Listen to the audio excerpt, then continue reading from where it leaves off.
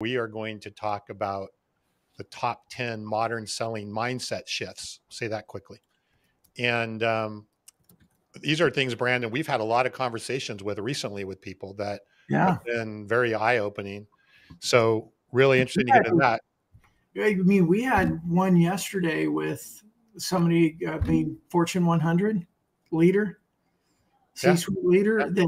I'll be honest, I was really, really shocked that that there was so much alignment on the statements of it. So, and then we had another one this morning, which was great. So, yeah, this should be a good topic. I think it's going to be a little controversial for some sellers. We get Carson to weigh in on there and smack us around a bit if necessary. I'm not controversial. As we get older, we need to be more controversial. That's right. There you go. Get a little edgy in our 40s here. Yeah, that's right. Yeah. And I'm glad to see Butch is here. Butch is who won the dad joke challenge. By the way, I saw Butch this morning and he said, "Hey, both dad jokes last week were lame. Neither one of them were good." I'm like, "Oh, thank you, appreciate that." Good. So we had two losers. That's great. Yeah. We got from an airplane. I thought I'd get extra points for like sending it in from a plane. Yeah. I tried. I really tried. Mercy. All right. So who wants to go first today? I'm on it. All right, let's do it. You know why? Because I've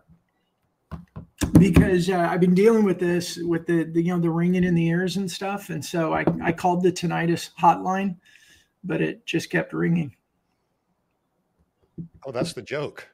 Oh, okay. That's bad.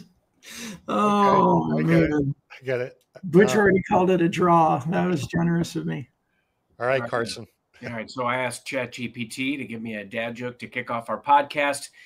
Did you hear about the mathematician who's afraid of negative numbers? No. You stop at nothing to avoid them. Oh, that's good. Yeah. I vote for Carson today. Yeah, I'm going to vote for Carson. All right. Glad to be. Let's get to it. Yeah, let's get to it. So